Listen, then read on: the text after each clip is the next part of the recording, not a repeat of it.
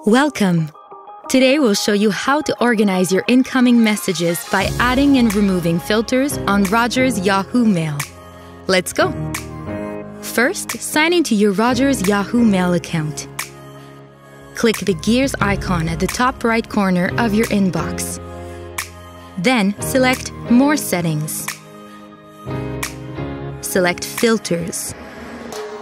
To create a filter, select Add New Filters.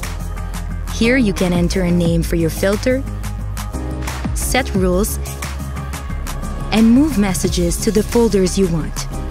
Once you're done, click Save. To edit a filter, click the name of the filter you want to update. Then, make changes in the Edit Filter section. To remove a filter, click the filter name. Then, click the trash icon to delete. You'll get a message asking you to confirm that you want to delete this filter. Click Delete.